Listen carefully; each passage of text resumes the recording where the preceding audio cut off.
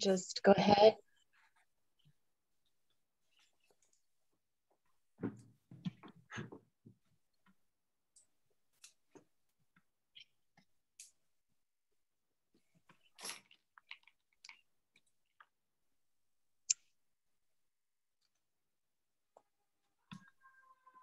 Well, let me start by saying good evening. It's good to be with all of you again tonight for educational session number 2 of 4. So this evening I have with me Jason Wechter. Jason, do you want to take a minute and just introduce yourself to the commission? Sure, be happy to. So I'm Jason Wechter, and I've worked as an investigator for a little over 40 years. About half of that time was spent doing oversight investigations of law enforcement, and most of the other half was spent doing criminal defense investigations for public defender's office and private practice for primarily indigent individuals who were accused of crimes. And I'm a former board member of NACOLE and very active in the organization. Thanks for being here today. When we do training on investigations and reviewing investigations, Jason is always my go-to because of his time spent not only investigating, but specifically working in the realm of civilian oversight in those investigations. So thank you, Jason, for being with us today. So before we begin, does anybody have any follow-up questions from the last session?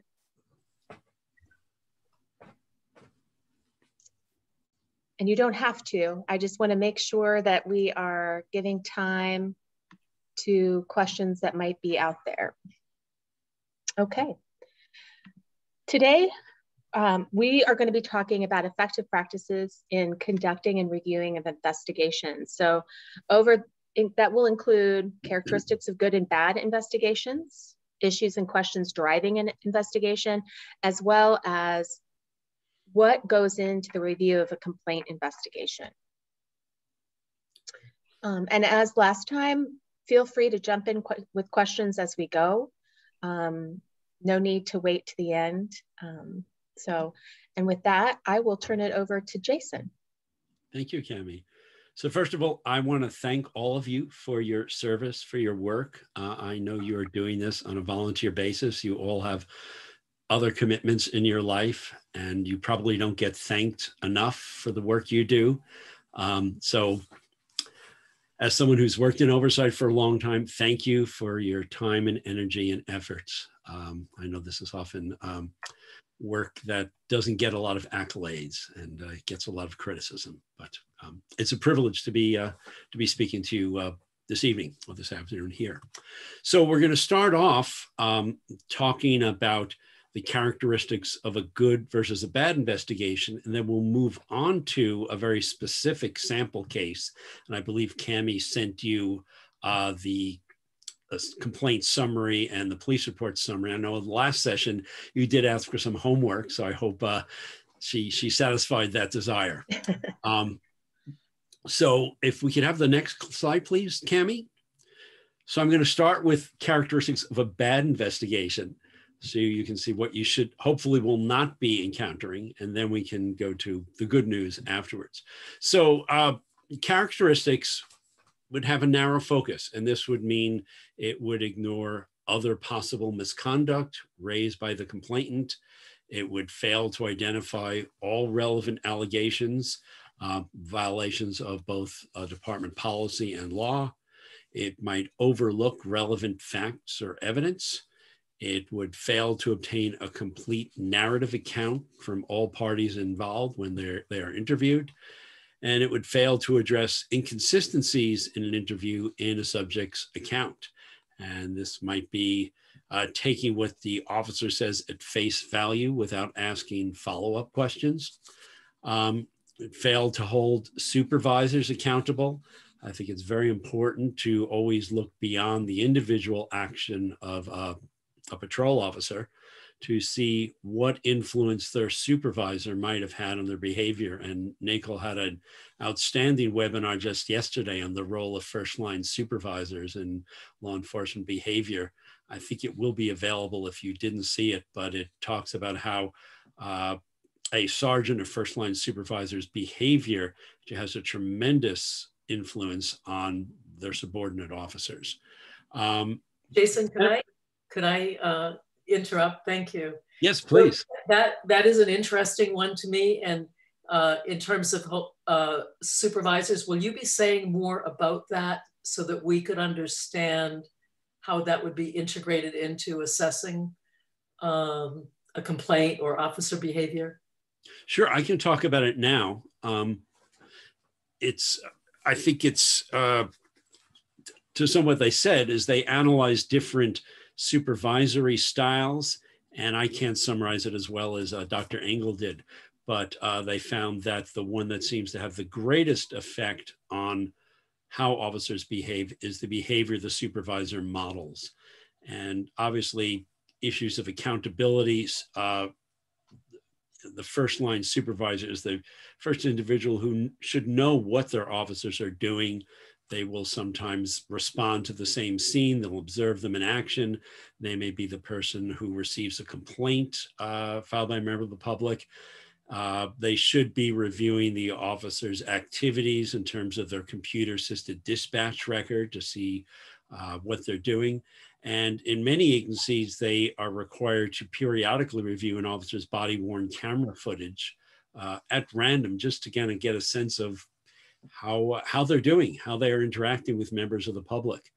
And they obviously also review all of an officer's reports and should be seen, evaluating the quality of the writing, doesn't contain all the elements of an offense. Do they need to send it back to the officer for rewrites? Do they have that see clarification? So, based on that webinar and something Cami said in your last presentation about how training can poison how officers work. She talked about the officers who were trained incorrectly about using chokeholds in Tucson where they're prohibited. I think it's very important to, based on that, I think would be useful when a complaint is received to document the identity of the supervisor, what academy class that officer attended, and who their field training officers were. Because one field training officer can infect all the officers they train with improper procedures.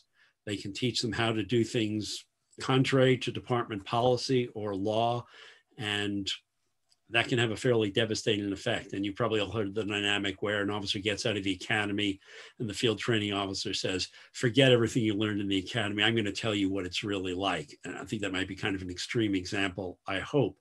But the field training officer has a tremendous impact on how an officer performs their police work.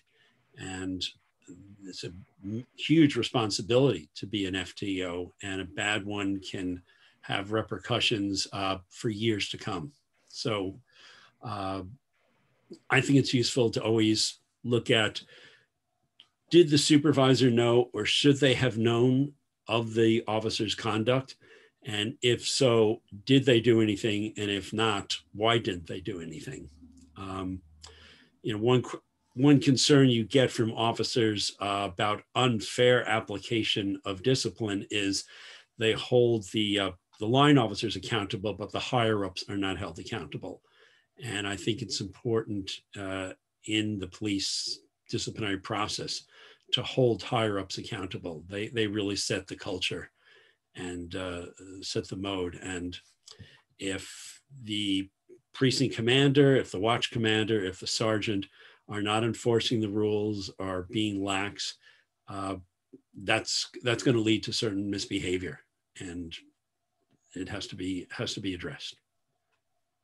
So just to follow up on that, so what you're suggesting is that when we look at an investigation, a written report, we should also be looking to see whether there was an evaluation of the supervisor's role in this as well? In an ideal world, yes. You need to look at the type of conduct and perhaps the officer's record. Is this an isolated occurrence, or have there been prior issues? that could be reflected in complaints against an officer. It could be reflected in criminal charges that the prosecutor has dismissed. So for instance, resisting arrest charges are often lodged against someone who officer uses force against. And the prosecutor may say, this really doesn't meet the standards, the elements of the offense, and they will drop those charges. And that can be a sign that there's a problem in how that officer is making arrests, how they're behaving, the force they're using. Lawsuits are another indicator. There are a range of them, but I personally believe you need to hold higher ups accountable, and you know, it's kind of a holistic viewpoint approach. Does that answer that? Yeah, that does. Thanks. That was great. Okay, so second characteristic would be the investigator makes assumptions, and these can be assumptions about the complainant, about civilian witnesses, about witness or subject officers, or about a situation based on their own experience, which may be limited. It can reflect bias. I very clearly recall I was on intake duties at my agency one day, and the receptionist came back and says, "It's a really dangerous looking man here to make a complaint." He was a very large Latino man. He had a shaved head. He had visible tattoos. He was wearing a leather vest. She said, "He looks like a biker." Well, I went in there and talked with him, as I would with anyone. He was very soft-spoken. He had a very valid complaint, which in fact I sustained, but that was an instance of the receptionist on surface appearances making a conclusion about this individual based on their appearance. And it turns out police also made an appearance, and they stopped and detained him solely based on his appearance, which caused them to conclude that he must be a parolee at large. In other words, someone who had been in prison, was now out on parole, and was subject to certain parole conditions, including warrantless search. So they stopped him on the street, and which was against policy. It was a form of bias policing based on, I think, largely based on ethnicity. Totally improper. So that's one personal example I've had. Potential bias. This could be the officer is unaware of or ignores their personal biases, or disregards or fails to notify superiors of real or perceived conflicts of interest. And I'm going to talk a little more about that later. The investigator fails to secure perishable evidence in a timely manner. So perishable evidence would be if someone has injuries they sustained through an encounter with an officer, not documenting those with photographs, not securing CCTV videos. These might be the video cameras that a private individual might have outside their business or home, a bank, a department store, whatever. Those are retained for a limited period of time. And if you don't get them within that window, they're going to be gone. Interviewing witnesses who may become unavailable or whose recollections will fade if you wait too long. So again, if someone files a complaint in a timely manner, they come in that day, the next day, 2 days later, they can identify witnesses, or you can identify witnesses through the police report. 2 or 3 weeks later, their recollections may have faded. It may be important to get to them quickly. I live in San Francisco. We have a lot of people normally in normal times who visit San Francisco. So people could be tourists who are visiting the city and are going to be here for a few days or a week, then they're going to be gone. So the opportunity to interview them in person is very limited. Disorganized or unfocused. So this might mean an inadequate or no investigation plan, and we're going to go through a sample one in a little while. Poor documentation of the investigation. Ideally, an investigator should have a chronological log documenting almost everything they do. If they make a phone call, if they attempt to interview someone and that person declines, if they do a canvass, if they request a record, or when they obtain a record. And so someone who's unfamiliar with the case can look through it and really get a very clear sense of what was done, what steps were taken, what steps might remain. if someone had to take over that investigation, they could read through that, know where it is, know where the investigation is, and take over with minimal interruption. Unjustified or unnecessary delays in the investigation. I mentioned those gaps, failure to obtain perishable evidence. If an investigation, if a case sits for a lengthy period of time, really need to have an explanation for that, and it should be justified. The poorly done interviews. And this would include things like failure to establish rapport and put the interview subject at ease. Many police officers are used to having a sense of authority. So when they knock on someone's door, they show their badge, they expect cooperation. When you interview a complainant or someone who has witnessed police misconduct, there's a significant emotional content to that. And you can't just go into it like, give me the facts. You have to recognize, be sensitive to that emotional content. You need to take some time to talk to the person before you start asking questions, make sure they're comfortable. John Alden and I did a NACOLE webinar last year. Actually, I think it was for the conference, so I don't know if it's currently available, that talked about interviewing and went through this in a lot of detail. Jason, we can make that available for the group. Yeah. Great. Another manifestation would be differential treatment of civilians and officers, treating the officers with a certain level of respect you don't show to the civilians, assuming that their version of the event is accurate or truthful, and showing skepticism to the officers. And before I forget, I want to mention, if you haven't heard of it, there's a wonderful series of podcasts now on public radio on KQED that you can find on kqed.org, and it's called On Our Watch. California changed its laws regarding confidentiality of police records in 2018. So journalists around the state requested police files, and they focus these podcasts using audio recordings of the internal affairs interviews. And I find it absolutely fascinating. And then they have commentary on what was done right and what was done wrong. And it shows examples of them just accepting what the officer says, or asking leading questions like, well, you must have been in fear for your life, which is the way you should not do an interview. Everyone should be treated the same level of respect, consideration, but also the same level of thoroughness, questioning, clarifying, resolving inconsistencies. The investigator talks more than listens. Good investigators know they need to just shut up and let the person talk. Minimal interruptions. You want to get a free-flowing narrative at the very outset, particularly when you're interviewing a complainant or witnesses. Police officers are trained to present information, to testify in court, so they can be expected to give you a fairly clear chronological narrative. Members of the public are not. They may jump around, they may inject a lot of emotion, so there needs to be a lot of patience, and let that come out, then ask necessary questions to clarify things. The investigator unnecessarily interrupts, or the investigator asks leading questions or closed questions versus open-ended questions like, tell me what happened next, where were you, as opposed to were you afraid, or were you fearful, did you fear for your life, things like that. And failure to obtain relevant details.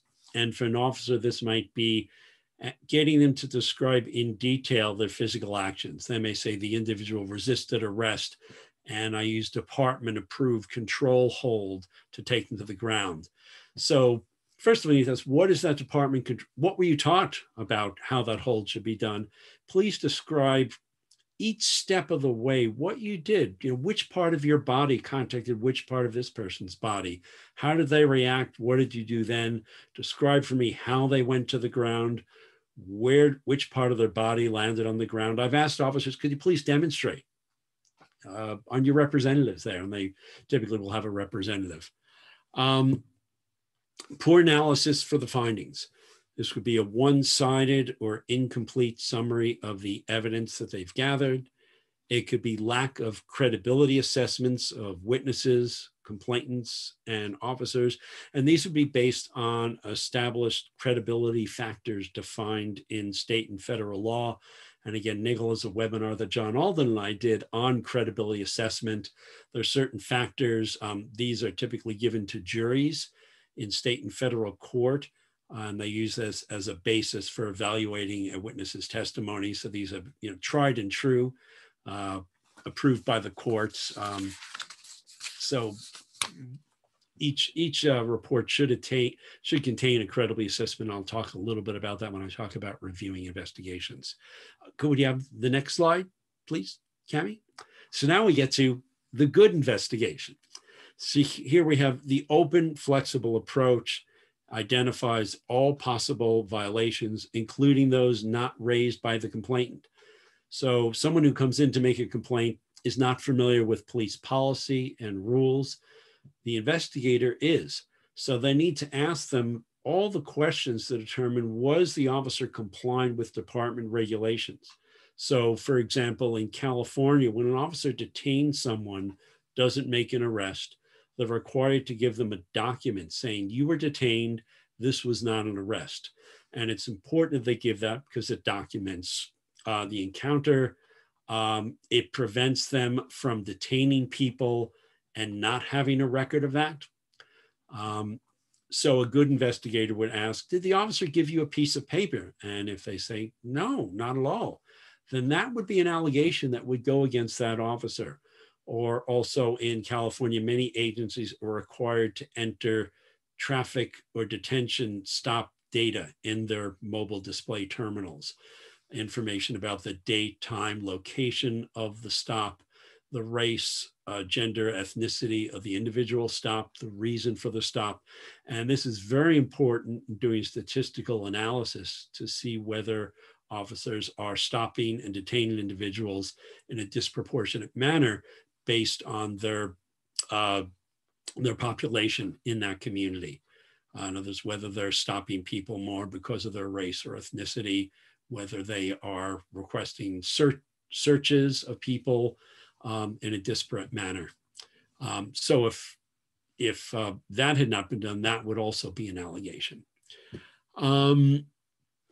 Considers possible systemic issues, such as those involving possible changes to policy, training, resources, or supervision.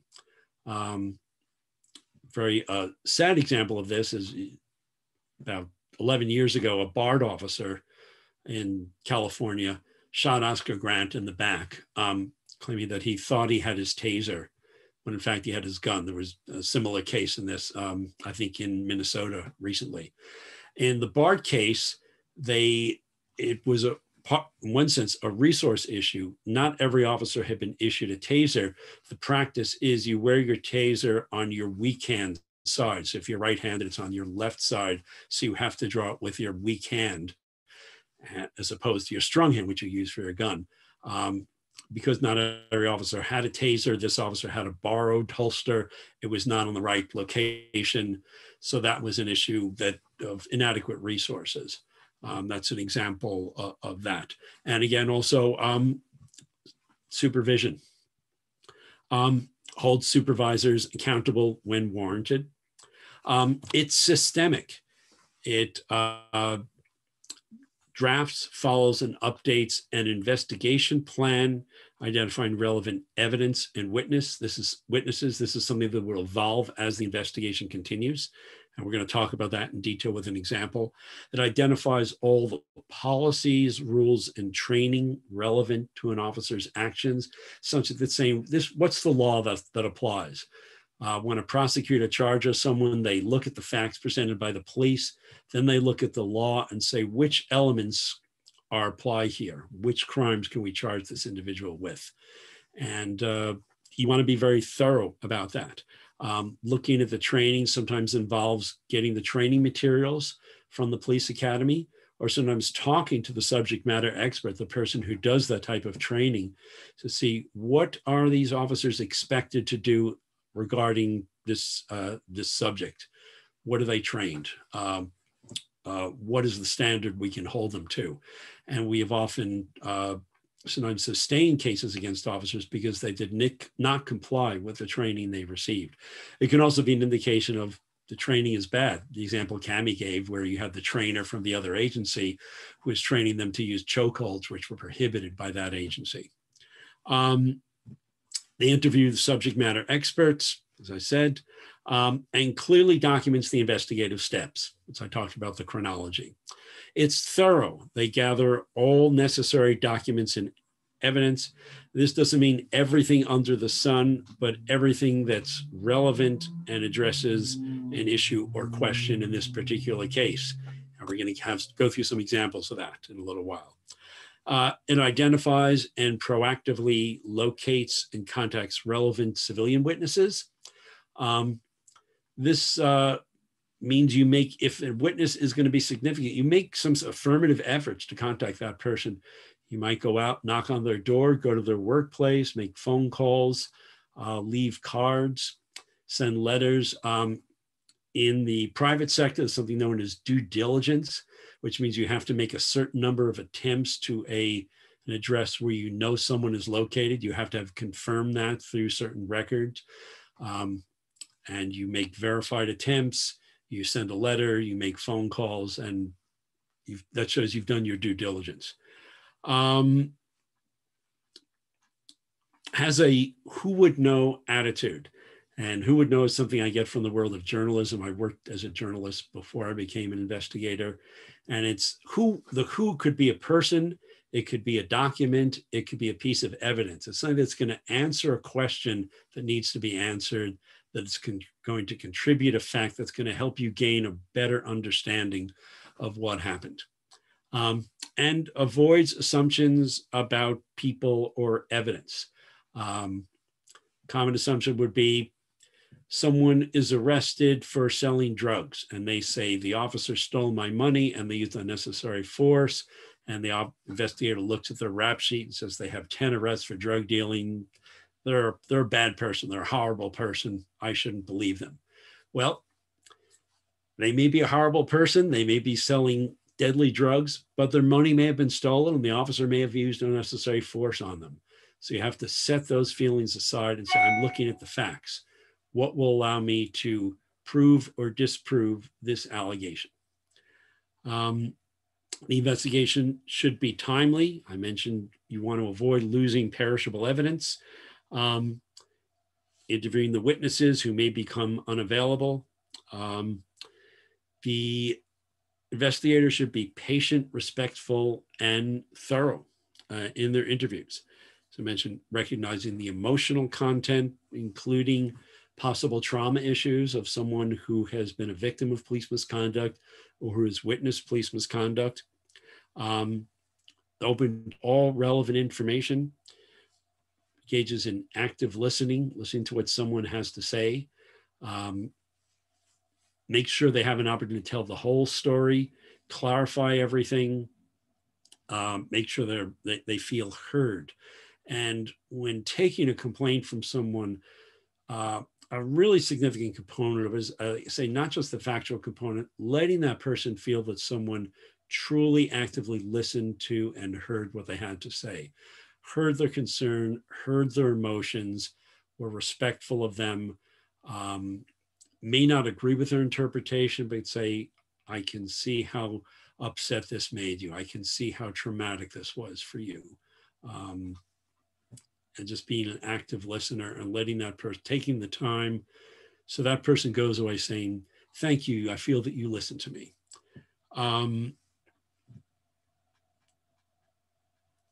Obtains a narrative account, uses what we call the inverted pyramid format. That's where you start broad, narrow down, getting the who, what, when, where, how, and lastly, the why.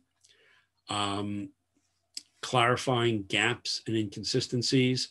So at one point, someone may say something during the interview. Later on, they may say something that seems a little consistent. So you want to say, I just want to make sure I understand you correctly. Here you said this, but then you said something a little different. Am I hearing you wrong?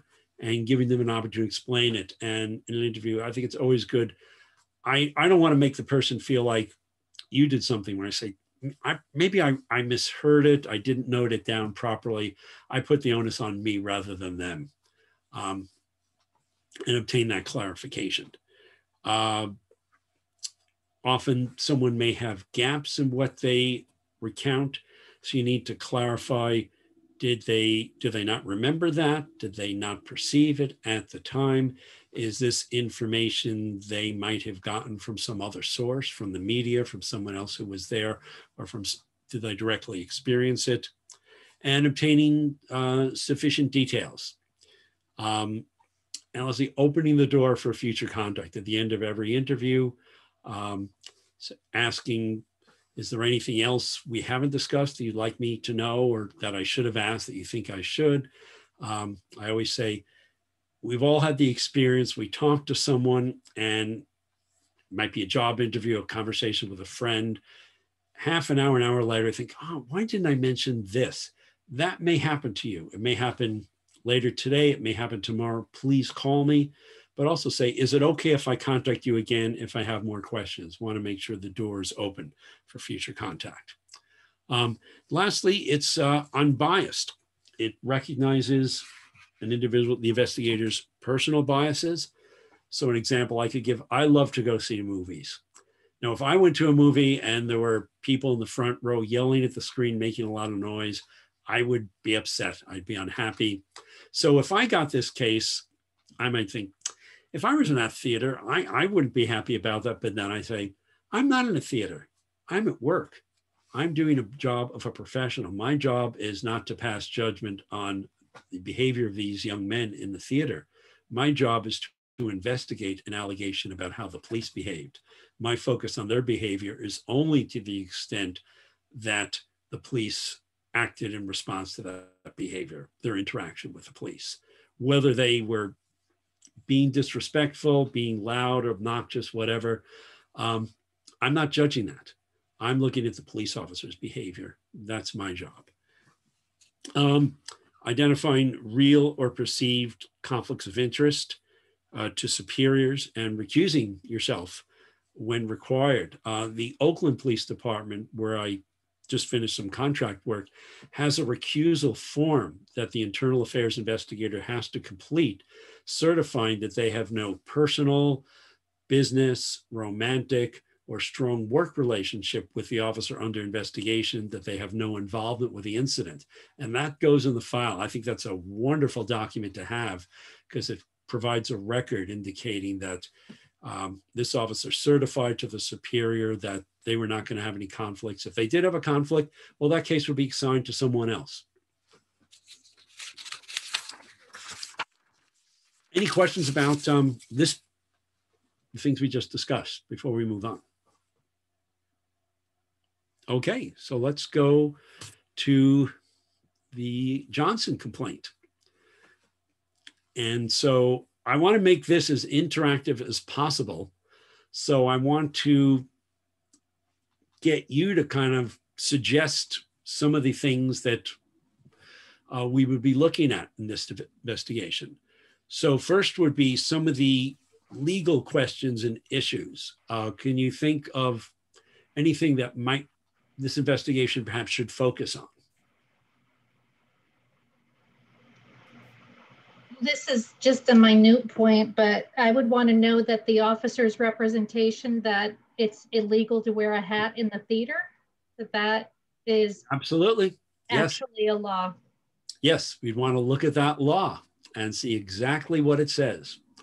And very important. And then the assault on an officer, what are the elements of that? Was that arrest appropriate? So you always want to start with, what are the rules? What are the laws that apply to the behavior? What about the police department's rules? What are some of the policies or rules that would be relevant to this investigation?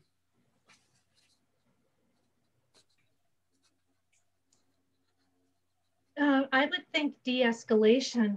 Do they have de-escalation in terms of the interaction with the individual? Yes, absolutely. Rules on use of force and de-escalation.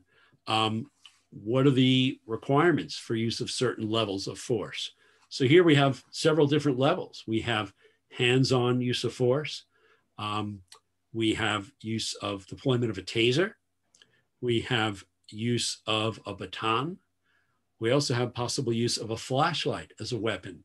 So many departments prohibit use of a flashlight as a club or weapon, except in very exigent circumstances, meaning if the officer's in a fight, they don't have a baton, they're fighting for their life. That's the only weapon they have. But normally that can't be used. So there should be very specific rules regarding each of those uses of force. What about some of the other rules or procedures that would have governed what the officers did throughout that entire incident? A couple of things come up for me, such as the officer cursing at Johnson and also threatening people with arrest for videoing the incident. Yes, most departments will have a policy about courtesy, and they typically prohibit profanity, require that you treat all members of the public courteously and professionally. And most departments should have a policy on right of the public to observe police actions, including filming what the police are doing. So that would be a separate policy. All of those would be separate allegations that would be brought and that the officers would be questioned about, potentially could be disciplined on. Also, reporting the use of force, being accurate about the use of force reporting. What about some of the factual issues that would be, that we'd want to look at? Some of the questions that arise that the investigation should seek to answer. I would be really curious to know if they have ever enforced this no hat policy before. And if so, against whom? Is it in only certain theaters in town? Things like that. Right. You want to look at how often is this enforced? Who is it enforced against? Are there any disparate enforcement based on race, ethnicity, other protected class? Had it been enforced at this theater? Had these officers ever enforced it before? And if so, against who, and what were the characteristics of those individuals? Disparate, possible disparate treatment, disparate enforcement. Anything else? It would be interesting to know what the other folks in the theater had to say about all of this. If there were any attempts, not that it would excuse the behavior of the police, but it would be interesting to know if this, you know, how did this come to their attention? Right. So presumably the record of the call to police, calls to police typically to 911 are audio recorded.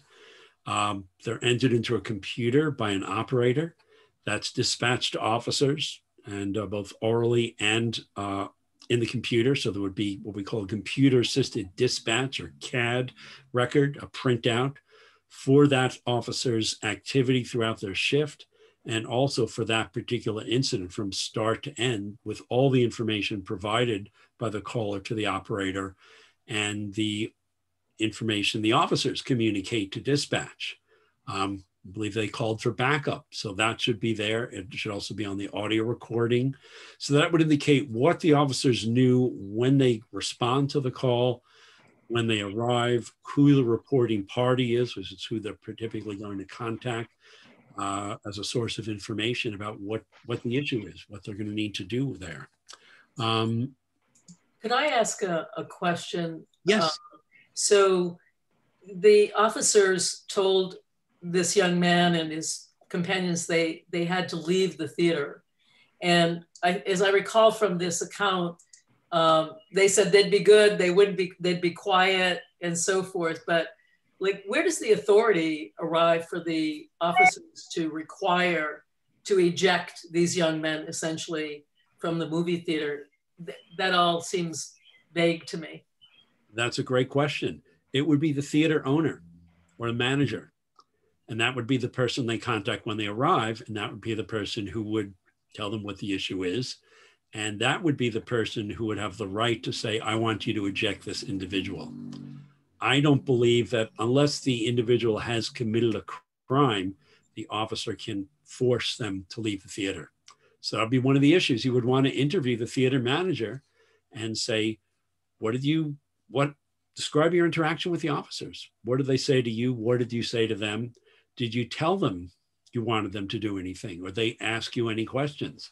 And if he says, oh, I didn't give them any instructions, then you're gonna have to ask us, what was your authority for telling these young men that they needed to leave? That was one thing I was gonna bring up, because I think it says in there that they refused to leave and were threatened and they threatened an employee. So I think one of the first questions I would ask would be to the supervisor, did this actually occur? Were you guys actually threatened? So forth. Right. Yeah, it's always critical to find out what information police have at the start of an encounter. And here would be the manager that they talk to, the usher, the information they get from dispatch. You know, we've seen that very critically in a lot of incidents where officers get a report of someone having a mental health crisis. But the family member may say, he's harmless. He needs some psychiatric help, versus they say he may have a weapon. And that's going to color how the officers respond. In some localities, officers can see on their mobile display terminal information about previous calls for service at a particular address that will flag if they're known to have firearms at that location, or if it's known to be a location where there have been incidents of domestic violence. Domestic violence calls are often very hazardous for officers because they're so emotionally charged. They can involve weapons, they can involve violence. So they want to be prepared for that. So the information an officer has as they respond to an incident is really critical. And one of the things you'd want to ask these officers, and it's also something you might be able to determine from records, do they have previous experience with this location? Have they been to this theater before? Have there been previous problems? What have their encounters there been? You'd also want to explore, what's their relationship there? Are they going there all the time on runs? Does one of those officers work a second job doing security at that theater? Which could create a possible conflict there. Other questions that we want to seek answered, facts we want to get. I want to know about the deployment of the taser, and where in the policy that falls in terms of what steps have to precede it. It seemed awfully abrupt.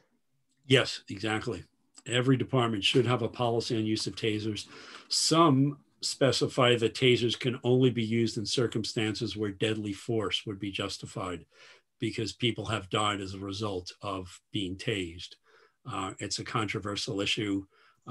It's one of the reasons San Francisco police do not have tasers, because the community has been very opposed to them because of the very real hazards they pose to people who are in a mental health crisis, who might be under the influence of drugs or alcohol.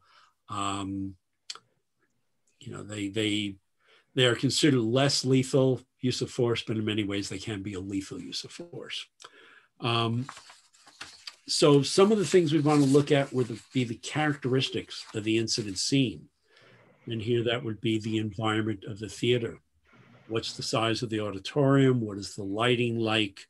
What film was being shown, and did they stop the film? What are the auditory characteristics of the theater? Is this a 1,000-seat theater, or does it seat 50 or 75 people? Just a quick question. Can I ask why that would be relevant, how that would be helpful to know that? It would give you a sense of distances. So if there are 20 people in a 1,000-seat theater, they may not be sitting close together. If it's a 50-seat theater, they are going to be closer. They're going to have better opportunity to perceive what's happening. So you want to get a sense of the sight lines. So if you're going to interview people who were in the audience, you want to have a sense of where were you seated, and at least have some visual sense of how far that was likely to have been. Could they have seen what happened. Was their view blocked in any way? What were the sight lines? Things like that. Thanks. Another characteristic of these would be the officer's equipment and how it was deployed at the time of entry. Did they have batons? Did they all have tasers? Did they have flashlights, etc.? Then we want to look at the interaction in the theater. So as you said, were they yelling profanity? What was the initial verbal interchange between the complainant and the officers? That initial physical interaction, the force used while the complainant was in his seat. The officer's report just really glosses over those things in very generalized terms. So you'd want a very specific description of, okay, where was each officer standing? How did they grab his wrists? Where were they? How far was the officer reaching over the seat? Is this a seat that has several feet in front of it, or is it a fairly narrow, from one seat to the next? What was the space like? What were the complainant's physical actions? Did the officers use profanity? Everything about the taser use. And every taser should have built into it a tiny video camera that's activated when it is taken out of the officer's holster. And whether or not they fire the taser, that video should be going. So that's an important source because it's going to show the taser view of that interaction. So that's a video in addition to the body-worn camera video that you would want to obtain. Could I just ask, so any officer, so if we're talking about the United States, any officer that's using a taser, it has that video? My understanding is that all the manufactured by Axon, which is the current name of taser. Fun fact, taser stands for Thomas A. Swift Electric Rifle. Tom Swift was a character in a series of books written for young people. And I think in one of them, he had an electric rifle. But taser changed its name to maybe disassociate itself with that particular weapon, or also because they're also manufacturing body-worn cameras. But I believe they are the primary manufacturer. And I think it may be a requirement that they have that camera. The technology is very simple. And obviously it's a good idea because it documents the taser usage. It also documents in a printout when the taser is drawn and when it's fired and the number of discharges and how long they last, because there have been instances where an officer can make contact with a taser on someone. They have to pull the trigger to send the electrical charge. Well, they have sent multiple electrical charges in a way that found to be a very excessive use of force, maybe bordering on torture. So that's all recorded within the taser.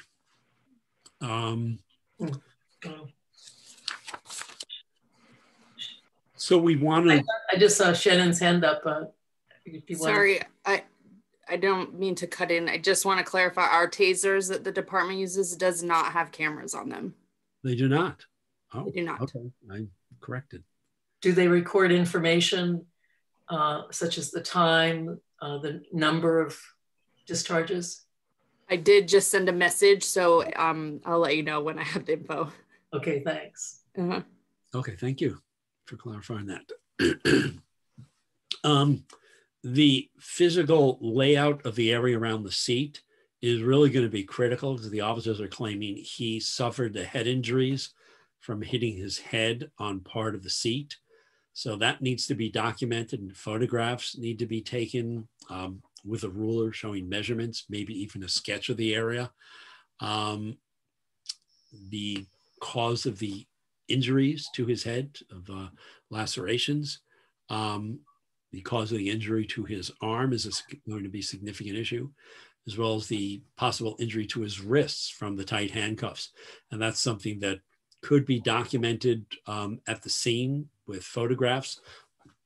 I've seen occasions where those marks will last for some period of time, where application of too tight handcuffs for a prolonged period can actually cause nerve damage, where people have gone to a hospital and gotten a medical diagnosis. Also, the cause of the officer's injuries. That's going to be a significant issue here. Actions outside the theater, the officer's statements and behavior in the ambulance, statements by the complainant and officers to medical personnel. I would often want to interview the paramedics, and they will not give you information unless you have a HIPAA release signed by the individual they treated. You want to ask them, what statements did that individual make? If he is saying, that officer just beat me in the head with a flashlight, that's a contemporaneous statement that's going to be relevant. And conversely, what the officer said about the cause of the complainant's injuries. Did they say? Can I ask you I'm sorry. After you're finished, I have a question. Okay. The statements the officers make about the interaction may be very relevant.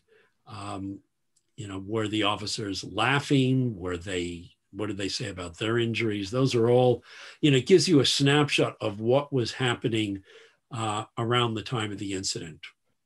I'm sorry, so what was your question?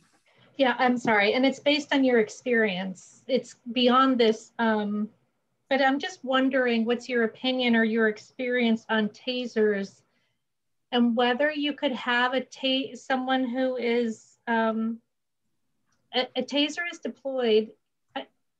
Would you say that by definition, there's an injury to the person? Sometimes you'll get a report or an affidavit or a report saying, a taser was deployed, but then we'll hear that there were no injuries to the person. The fact that it was deployed doesn't mean that the barbs made contact, made connectivity, so that it conducted a charge. And that has often happened where it will hit someone's clothing or they will move and they just won't make contact with the skin. Now, I don't have a lot of experience with tasers because San Francisco police, right, and I've investigated complaints against them for 18 years, do not have tasers, or they're often called electronic control weapons or electronic control devices. But my understanding is that the barbs do make contact with the skin and there is an electrical charge, there very well may be marks. Okay, and those should be photographed. Would those marks be called an injury? I would call them an injury, yes. Okay.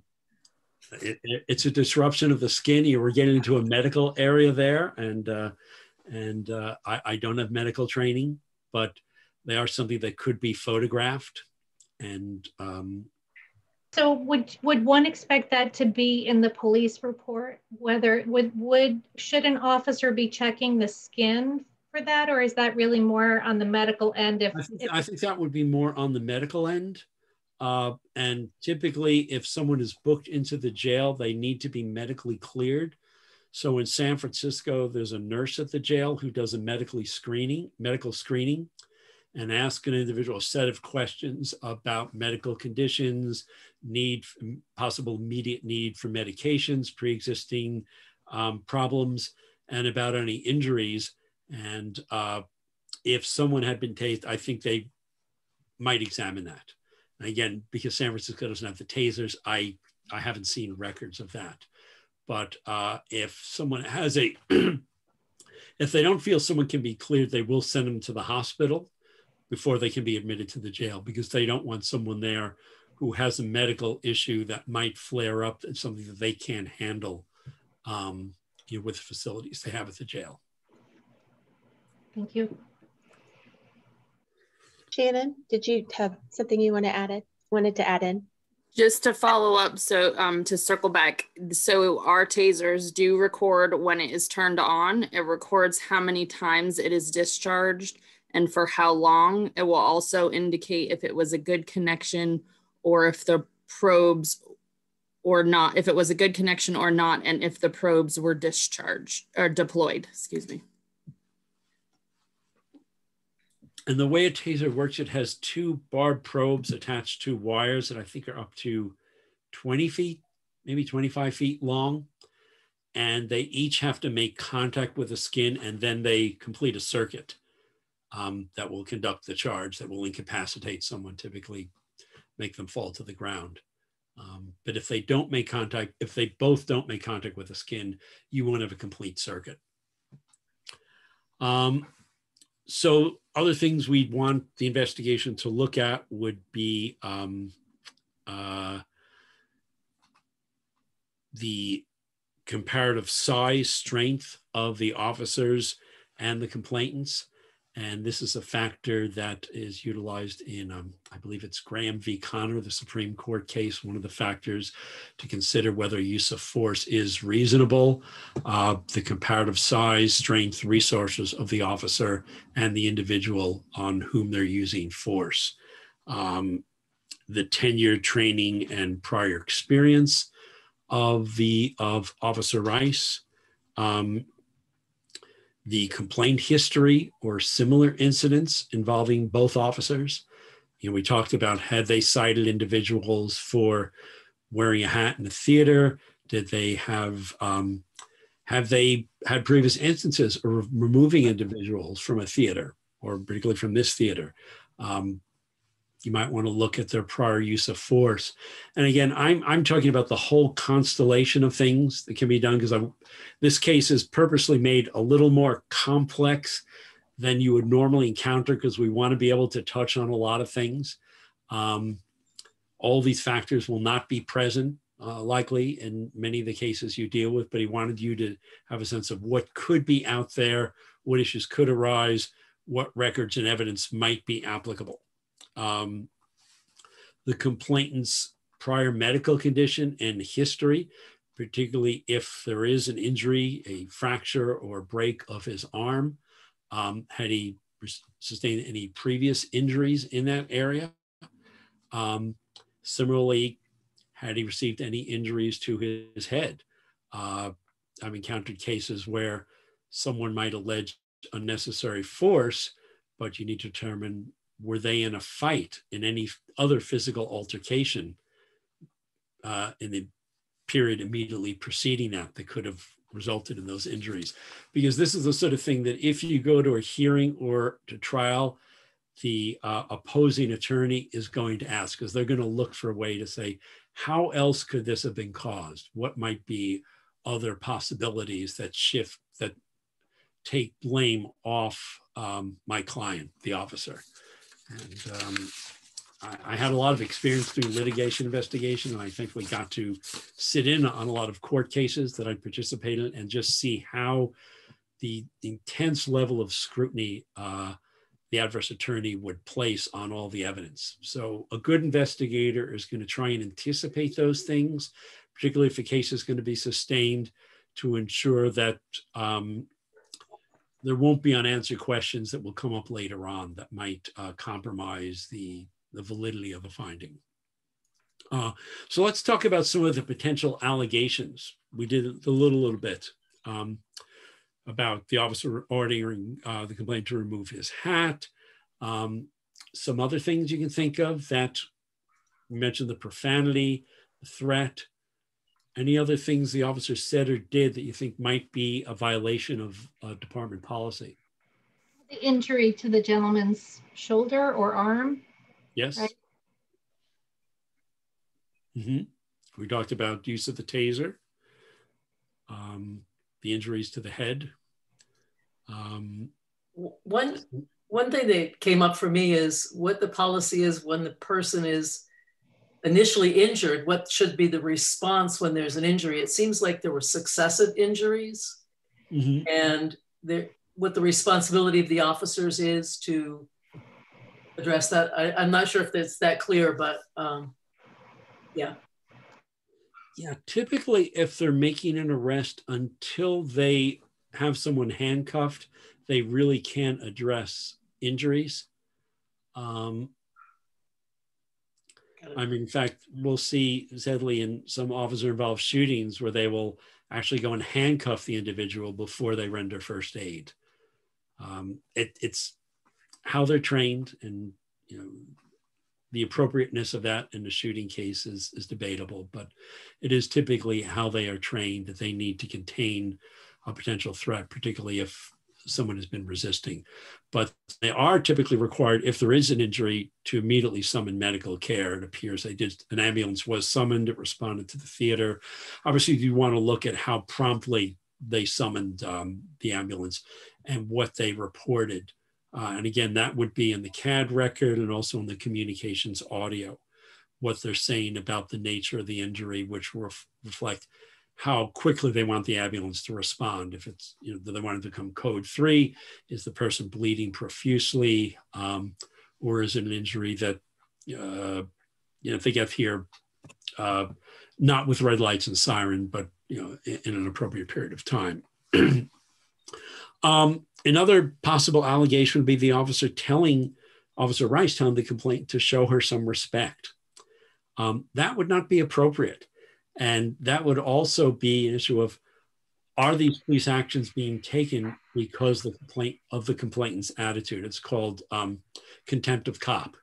Someone mouths off to a police officer, is discourteous, and the officer, instead of behaving professionally, decides, I'm going to teach this person a lesson and show them who's in charge here, and decides to cite them or arrest them or use force. It's inappropriate. It's not professional. And that should be a separate allegation.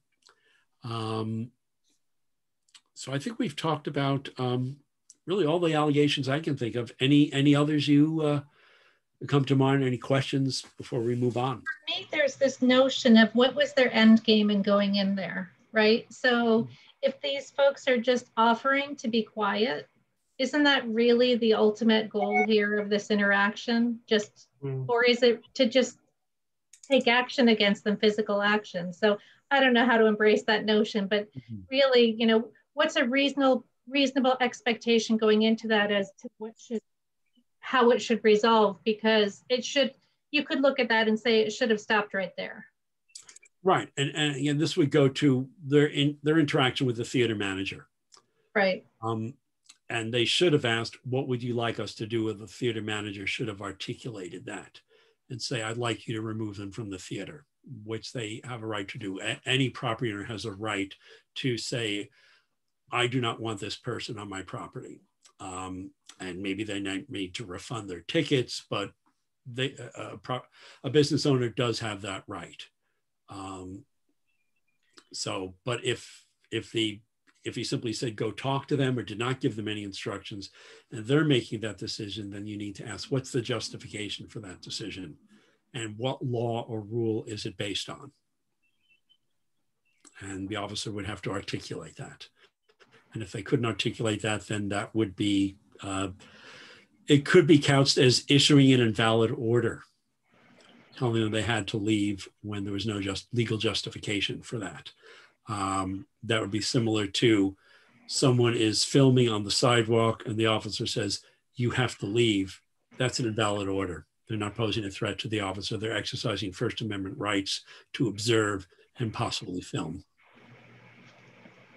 So so their conversation with the owner of the theater should have been part of the officer's report? Yes, absolutely. Absolutely. And the theater, well, we'll get to that in the investigation plan, because we're going to go through some of the documents you're going to obtain. Is that another slide, Cammie? Or are we still on this one? Oh, okay. We had some of these on slides that we talked about. Can I ask about, this one is interesting to me, department rules on summoning backup. I didn't know there would be rules on that. Can you just give me an example of what a rule might be with that regard? Well, it would be training. You don't want to summon backup if it's not necessary. Mm-hmm. If they are able to restrain the individual and the threat has passed, they may not need backup. Or typically, once that threat is passed, they will advise the communications operator that everything is under control. They don't need backup. Just as important as so many other officers letting other officers know it's okay, things are under control. Often when you walk down the street and you see a police car with its red lights and siren, it may be responding because other officers have called whatever the code is, officer needs assistance, has a resisting suspect, so they're going to get there as fast as they can. But once that officer in need no longer needs officers, they're obligated to get on the radio and say, okay, whatever the code is, we don't need you. Because those officers may be coming from other duties from their own sectors. So, again, it would be breaking down the incident step by step, what happened once he's handcuffed. That need really is gone away. Why don't we go to the next slide? And here are just some of the factual questions. I think we covered all of these. And the next slide after that. Okay, so now we're going to talk about the investigation plan. So this is something I prepared, and all the investigators I know prepared for every investigation, no matter how minor. It's a roadmap. It's a documentation of what the investigation is going to need to do. And it's something that a supervisor will review and approve. It should contain timelines. It enables someone else to pick up this case and see where it is at various stages and continue with the investigation if the original investigator has to go on vacation or is otherwise unavailable. So we're going to go through some of the documents to obtain. So I think so I mentioned police communication records. And this would be for both officers Peters and Rice and the officers who responded as backup. Written statements. We had, I believe, Officer Peters' statement. Officer Rice also should have prepared a statement. The officers who responded as backup may have prepared individual statements. So those are all things we want to gather.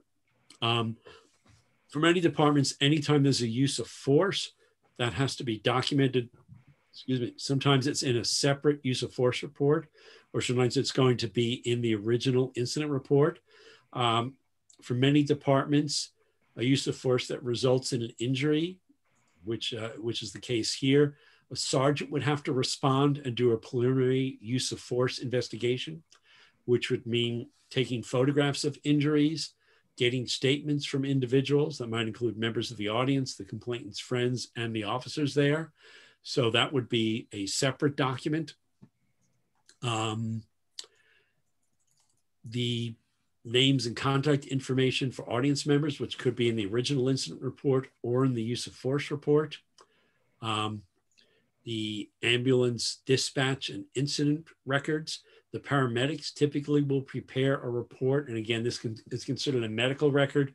So you need to have a HIPAA release signed, but there will also be the dispatch record indicating what information they received as they responded in terms of what kind of call they were going to, what type of injuries, when they arrived, when they departed from the scene, when they arrived at the medical facility, and when they indicated that they were back in service. Those records kind of form the framework for the incident, for understanding the times, the locations, the parties that were involved. And again, you have to ensure that the documents are reliable. You don't want to just assume it is. You want to determine where it came from and is it authentic. The complainant's medical records, as I mentioned, so jail medical records, if he saw treatment in a hospital, for any subsequent medical treatment he received. I have taken medical records to an expert, sometimes to an emergency room physician, sometimes to the medical examiner, and asked them, based on these photographs, on these records, what can you tell me about the likely cause of this injury? And they might say it would be consistent with or inconsistent with So in this case, I want to know, could this be consistent with the individual falling? And they might say, no, it's not consistent with that. Well, would it be consistent with an individual twisting this person's arm? And they might say, yes, it would be consistent with that.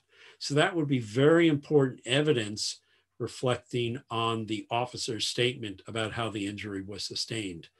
And that could even bring in possible allegations of dishonesty, of falsification of a report, or possible criminal charges, both for infliction of the injury and for the falsification of a police report, which in many jurisdictions are signed under penalty of perjury.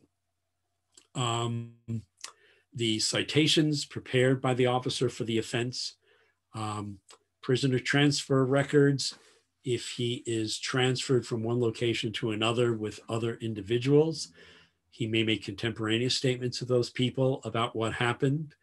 That can be very important. The booking documents, which may reflect his physical condition, may include photographs, along with the mugshot.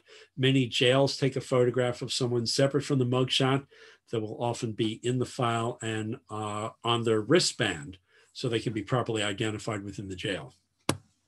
Can we go to the next slide? So photographs of the officer's injuries. Now, if there's a use of force investigation, this should take place. If the officers are documenting their injuries because they're charging the man with assault, that's going to be important evidence.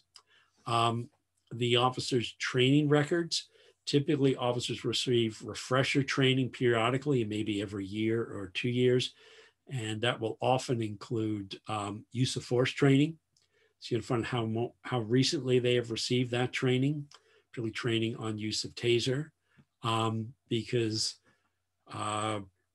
when you interview an officer, you want to say, and when were you recently trained on this, and what was that training? And if that training occurred not that long before the incident, you can ask, well, do you remember that training? And what did that training say about X behavior or Y behavior? And at some point in the interview, you can ask, was your behavior consistent with your training? And if they say no, you have to, well, why not? And they're going to have to be able to give an explanation for that. The dispatch records of police responses to that theater.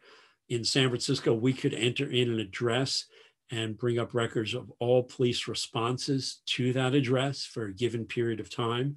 So again, we can see our police frequently responding to that theater, and that could also lead us to records of the disposition of those responses.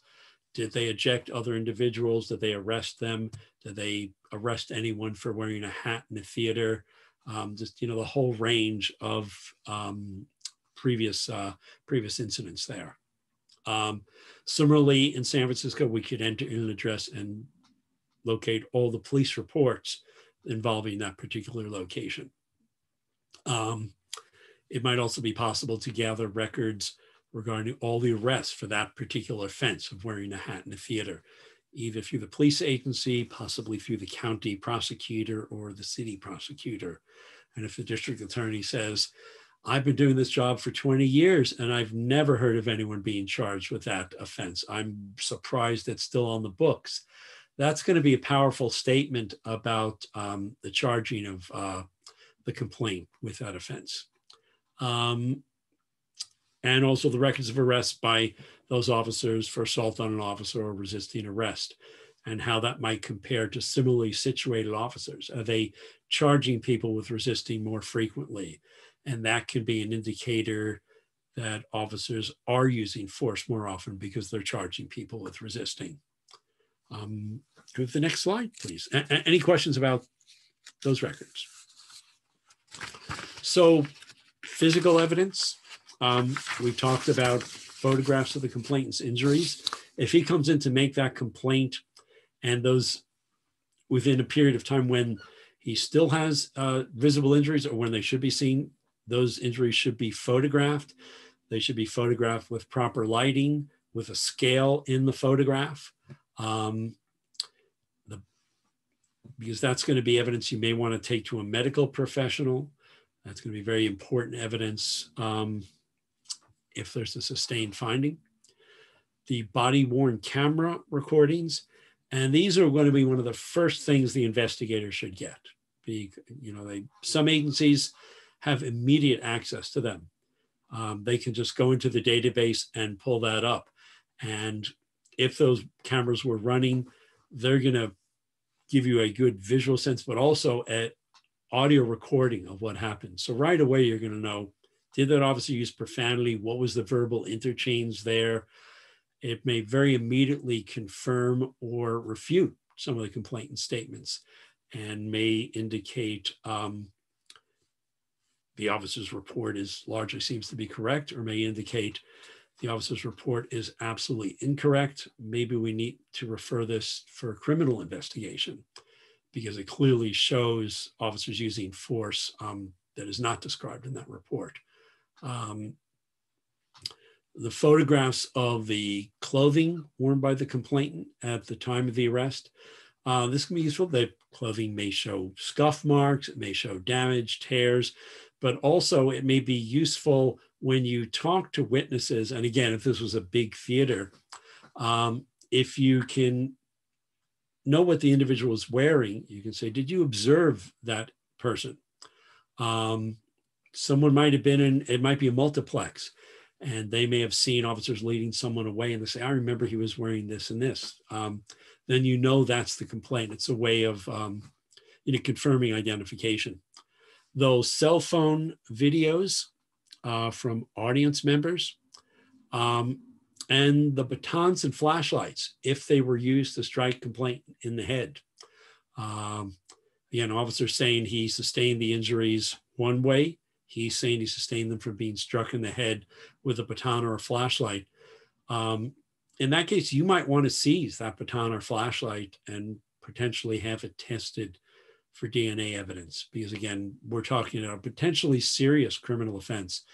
If an officer lies in a police report about how someone sustained injuries and actually struck them in the head with a flashlight, that's going to be a serious act of misconduct.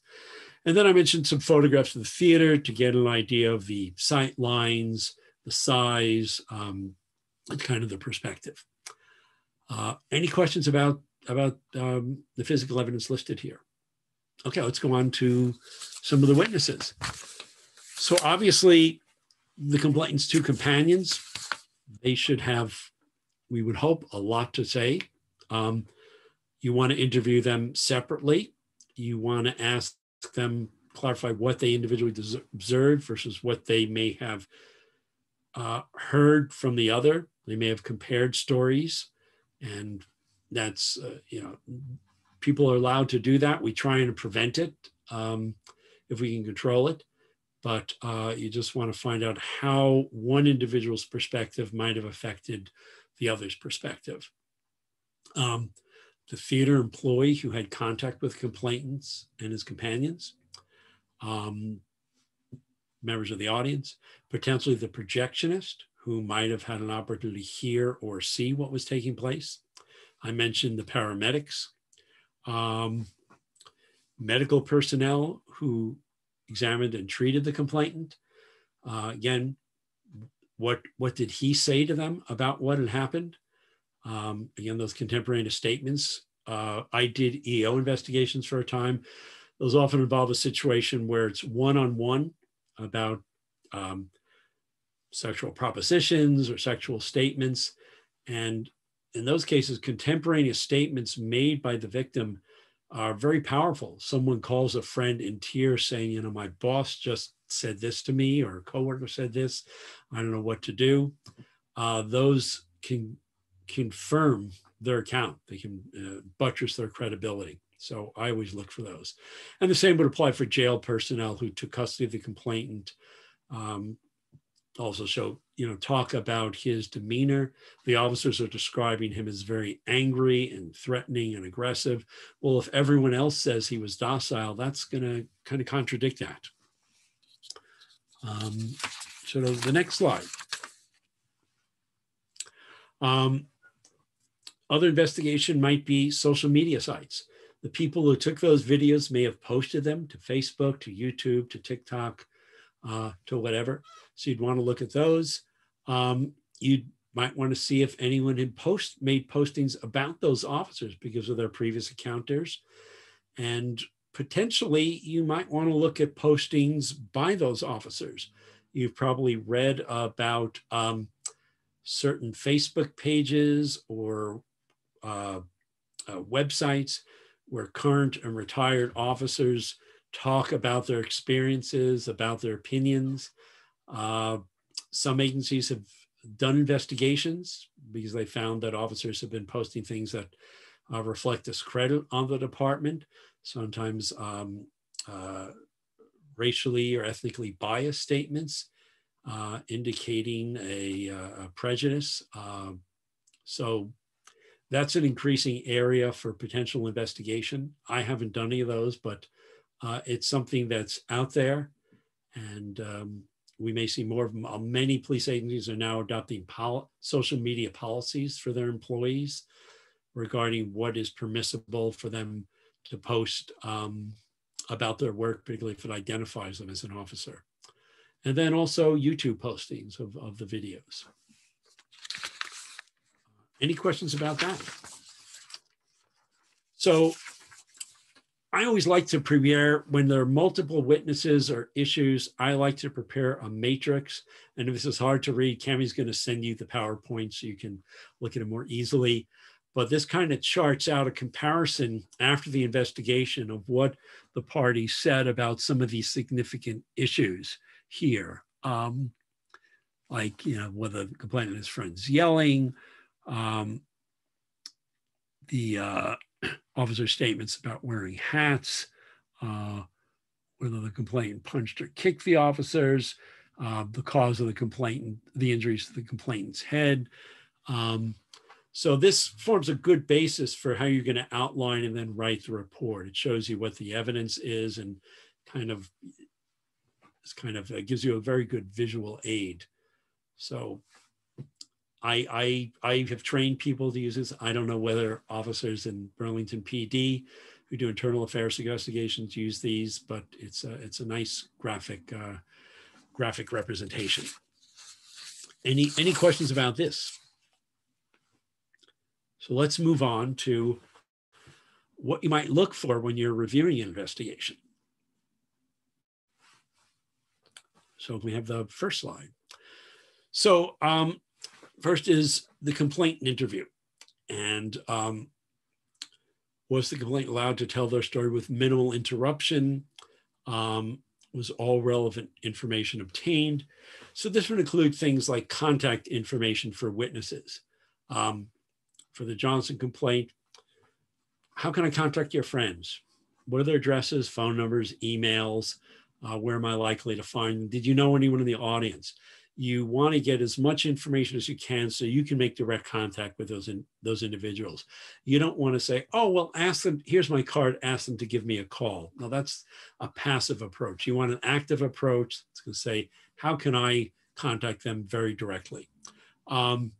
You want to get a description of each officer and their actions, and the complainant may not know the officer's name. Sometimes you'll say Officer 1, Officer 2, or the tall officer, or the officer with a blonde hair, the officer who was bald, or whatever. Documentation of everything that happened in the incident, of the injuries, their awareness of any recordings. Was there anyone around there? Did anyone have their phone up? Are you familiar with that area? Are there any CCTV cameras there? If they had injuries, were they asked to sign a medical release? Were they asked appropriate closing questions? When those would include, have you discussed this with anyone? And who, when, what was the summary of that discussion? Because again, those contemporaneous statements can be important. But also, if they gave an account of this to someone else that's very different from what they're telling the investigator, that's also going to be significant. Is there anything we haven't discussed you think I should know? Any question you think I should have asked? Again, if you remember something, will you let me know? Next slide. Could I jump in with a question? So from our perspective, so this now, causes me to ask questions about our role as commissioners in reviewing investigations of complaints. So that last slide, I'm sorry, complaint and interview, right? How would we know if all of this had been done? How would we be able to ascertain the quality of the complaint and interview? Would it be, that the chief or the investigator would write a written report? How do we know, for example, whether the complainant was allowed to tell his or her story? Well, I actually looked at your the rules of your commission in reviewing complaints, and I think it says each commissioner shall have access to the written records of all complaints upon request to the chief, includes identification of all witnesses, documents, evidence, or other information obtained or consulted in the course of the investigation. So I'm not sure how your department and how your city attorney is applying that. But I would see that for you saying, we'd like to see the transcripts of the interviews, the summaries of the interviews, audio recordings. Most agencies now are moving towards transcribing interviews because it can be fairly inexpensive. There's a service that the agency I most recently worked for used, rev.com. It was really fairly cost efficient and certainly more cost effective than having the investigator listen to the recording and summarizing it. It really also gave you a permanent record, so a reviewer could see that. So that would allow you to see that. So again, I don't know what you're going to be able to access, but I would try and interpret that as broadly as you can, to get as much as you can. One thing I was thinking about, your chief or the Internal Affairs Bureau may say, we know our job, you're really not going to aid us. And a response to that can be, I know it's a small department. I think it's budgeted for 105 officers and currently have 70 or 80. Members of the commission are being exposed to a lot of information those internal affairs investigators probably aren't, like this training, other resources in the oversight community. So you're learning a lot about how effective practices for administrative investigations. So officers in internal affairs typically are there for a limited tenure, and then they're going to go out to other assignments. They're typically at least rank a sergeant, meaning they probably have aspirations to rise up in the department or to work as detectives. Well, if you're going to be a supervisor or a manager, investigating complaints against employees, conducting administrative investigations is a really important skill. And you can help them become more skilled at that, give them more hours in their quiver, which is going to aid them on promotional examinations, aid them as they rise through the ranks. They may seek management positions in different police agencies, maybe smaller agencies. So this is going to be a boon to their career, to the trajectory of their career, because you're going to have something to offer them, that some training, some insight that they may not have. And it's also going to ensure that their investigations are more solid, which is going to reflect on their performance. If their investigations go to arbitration, and I don't know if that happens when an officer is disciplined, and the arbitrator says, this is a very solid investigation, very well done. It supports the finding, and I'm going to support the department's decision in this matter. That's going to, bolster their reputation. That's going to be something that will enhance their performance and their career path. So that's something you can, offer them.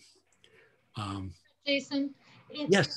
In a review capacity, is that, I guess our document is going to guide whether we could say, when presented with the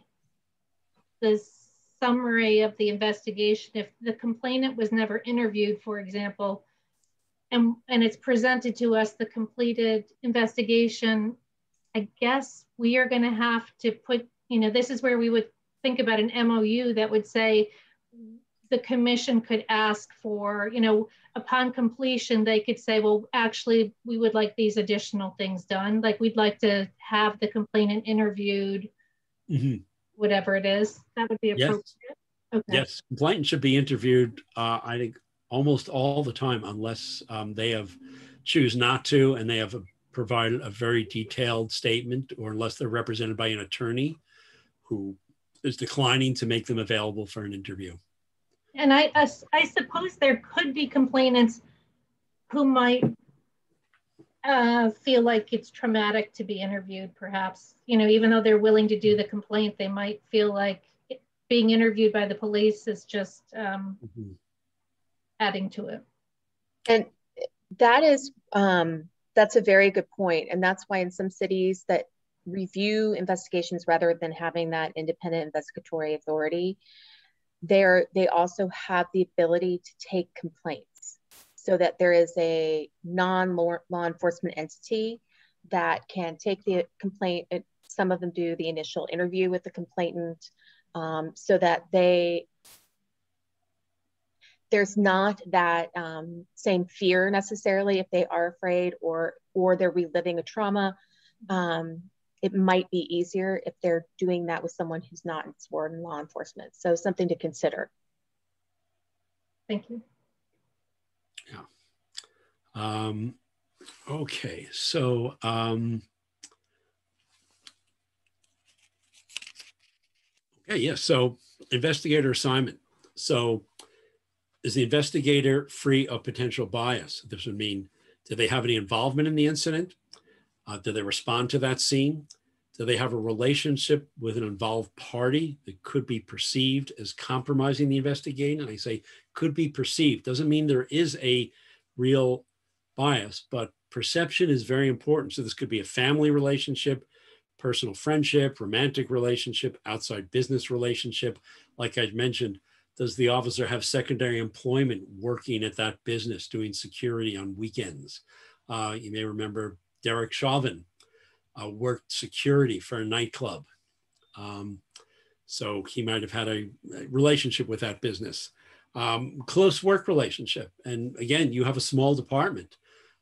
If someone really shouldn't be investigating someone who used to be their partner, or someone who they work closely with or might be working closely with in the future. If I may, that was what I was going to ask about, because it is a small department, it's a small town. That issue seems especially important here. And I just wanted to note your comment that some agencies require that the investigators sign a document that says there is no conflict of interest. Is that something you think is especially advisable in a small department, for example? Well, that's from the Oakland Police Department, which has about 900 officers. So it has a fairly large internal affairs unit. So if one individual has a conflict, it can easily be assigned to another internal affairs investigator. But as I mentioned, I did EO investigations for a public agency, and I was the only EO investigator there. So we had a procedure where if an investigation involved someone I had a personal relationship with, we were going to hire an outside investigator. Or if it involved someone in the Human Resources Department, which I was a part of, we were going to bring in an outside investigator. And I know that's something that came up during your last session with Cami, and I have done a little research on that. I hope to do more. But I found 2 jurisdictions in California that have contracted with outside investigators, and they have paid in the area of around $90 an hour. Now that's based on California cost of living. And in one of those jurisdictions, the court-appointed rate that's paid by the county for court-appointed investigators, where the public defender's office has a conflict, they can't represent someone. So you have a conflict attorney, and they hire an investigator, a private investigator outside the public defender's office who's doing the same type of investigation. And in that county, they typically pay $75 to $100 an hour for court-appointed investigators. So to gauge what it might be there, you could try contacting your county public defender office, finding out, is there a court-appointed program, and what is the court-appointed investigator rate, both for the county and in federal court, whatever federal district there. And that might give you a sense of what an appropriate rate would be. So did the investigator have adequate time and resources to conduct the investigation? So this would reflect, was their caseload too onerous that they could not get to it in time? Were they given this case 2 days before they're going on a 3-week investigation, which means nothing's going to happen for 3 weeks? Did they have the equipment they need? Were there no cars for them to go out in the field with, to go knock on witnesses' doors? Did they not have a camera to go out and take photographs? Those are all relevant factors ensuring that the investigation is robust and effective. So can we, and the investigation plan. With the relevant rules, allegations raised, and the rules adhered to. So this would mean the allegations raised by the complainant, additional allegations or violations not raised by the complainant, but that the investigator should be able to identify. I believe that when you're doing an administrative investigation, it should be behavior driven and not complaint driven. It's to the benefit of that agency to identify rules violations and problem officers, to avoid problems in the future and not just look at only those things that an individual complains about. So some agencies, if a complaint withdraws the complaint, will stop the investigation. I disagree with that. I think if there's misconduct there, the agency needs to know about that. And again, I bring in some of my EEO perspective to this, where the law requires that if an employer becomes aware of harassing or discriminatory behavior, they are legally obligated to investigate it, whether or not the complainant wants to proceed. If they fail to do an adequate investigation, they can be liable down the road. And I think that should apply, that same standard should apply to police agencies, because the hazard posed by officers who violate the rules can be enormous to the community and to the police agency.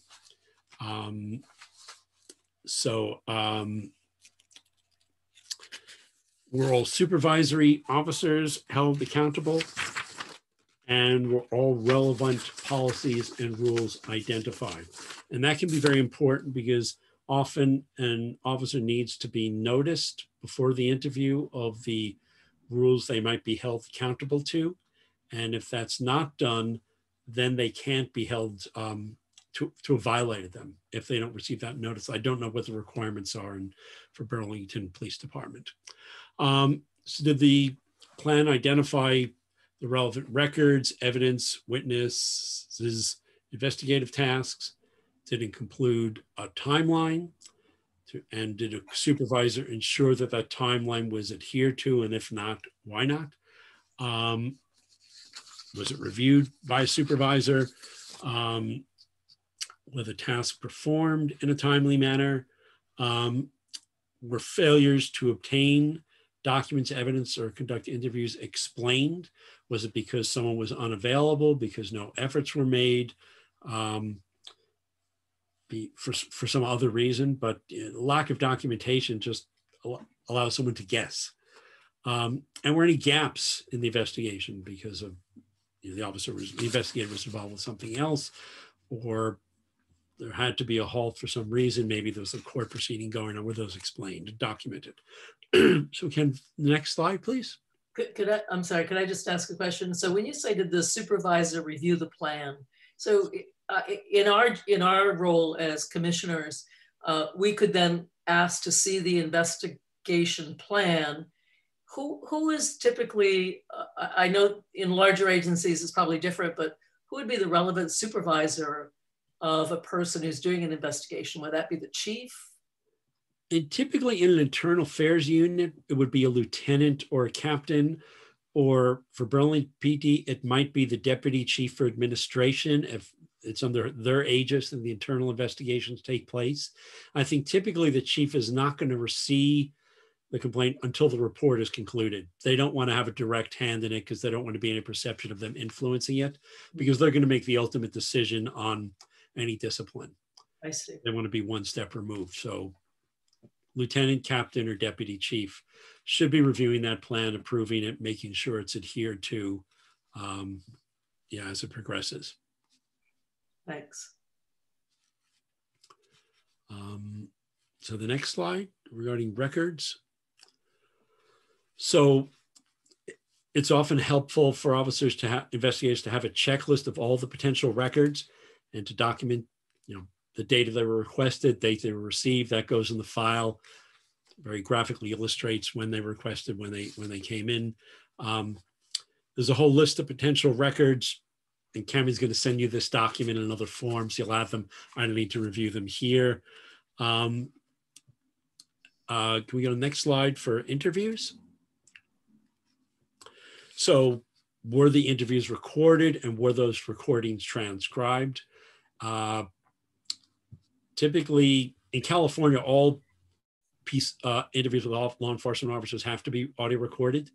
They don't have a right to refuse. So it was our practice to audio record everyone unless they refused. When I was doing EO investigations, if the party refused to be interviewed, we had a second person in the room who served solely as a note taker. So we want it's useful to have a second person so you can have some corroboration of what something was said if you just have to rely on written notes. For civilian witnesses, as I mentioned, was due diligence exercise to locate necessary witnesses. And some of the things that can be checked for that due diligence will be in the document Cammy will send you. Was a canvass for witnesses conducted? Was it done in a timely manner? Was it properly documented? Were the interviews thorough? Were they, was a complete narrative elicited with questions asked in a neutral manner with open-ended and clarifying questions? Was all relevant information obtained, and were inconsistencies addressed?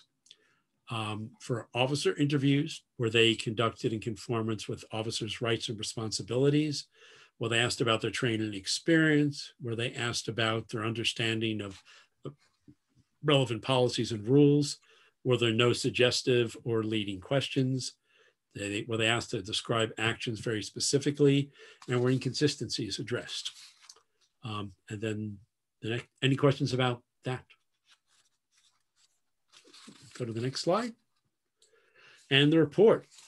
So was all the relevant evidence summarized? Were all the allegations addressed?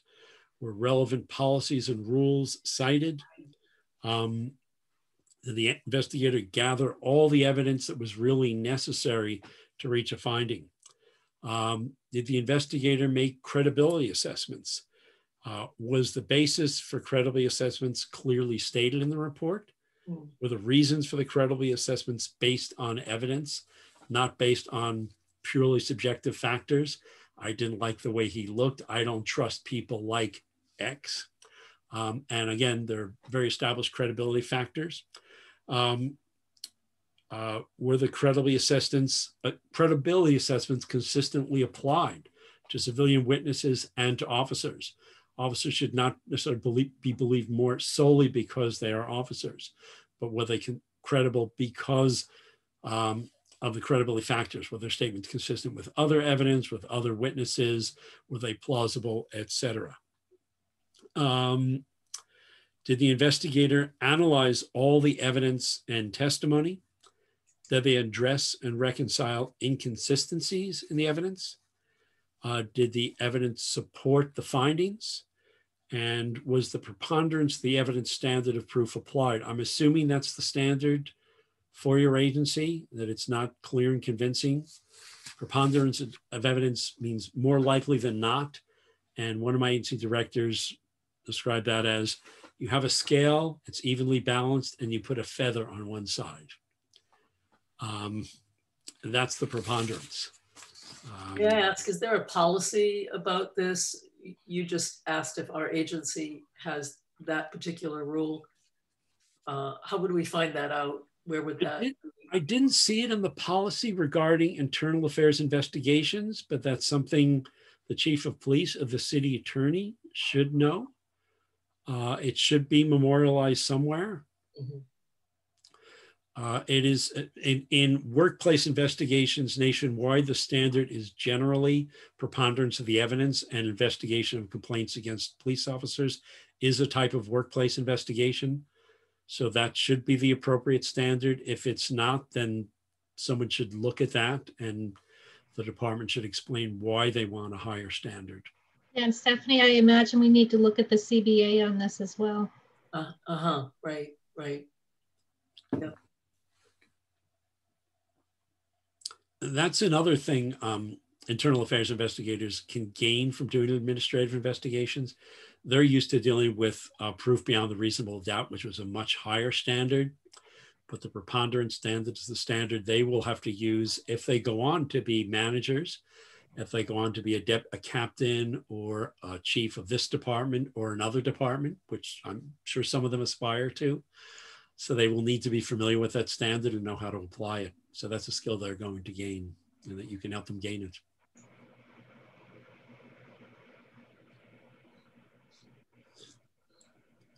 So I did want to mention a good resource, and that is this book. It's called Managing Accountability Systems for Police Conduct by Jeffrey Noble. And in the back, it has appendices with 12 and 14-page outlines for all the questions you can ask a complainant and a police officer. And I'm recommending it because it is affordable as an ebook on a Libris. You can get it from the publisher, $15 for 90 days or $32 to purchase it. And unfortunately, the hard copy is somewhere between $40 and $75. But it has some name? Sure, it's Managing Accountability Systems for Police Conduct. And I'll send the information for Cami with the name of the author and the publisher, so she can send that to you as well. But I highly recommend it. It has chapters devoted to the process of investigation, to interviews, to discipline, going into far greater detail than I did, and probably more eloquently than I did. So other questions? Yeah, I do have a question. You mentioned if a complainant, and I'm sorry, I'm just blurting other, if a complainant said at some point in the investigation says, actually, I don't want to proceed. You've said, you should just proceed with it. In the case that it's not uncommon for us to have complaints that are not brought by the individual who was involved, but by someone who maybe captured footage on camera or whatever. I presume the same answer is going to apply if you contact that individual and they say that they don't want an investigation of what happened with them for whatever reason, that one should still proceed. Well, if you have a complainant who is not the victim and the victim of the subject of the police action says, I don't want to proceed, well, then you can still proceed because you have a complainant. Now, I don't know what your MOU says about whether investigation can go forward if the complaint withdraws that. You need to take a look at that. But that's easy because we have no MOU. So it's silent. That's something we're going to be working on, but that's helpful, actually. Yeah. You may encounter resistance from officers about proceeding with an investigation if the complaint withdraws it. So I'm just giving you my personal opinion about the focus of administrative investigations and the benefit I think they give to managers of a police agency and to a commission like yours. But that may not be applicable or feasible in your community.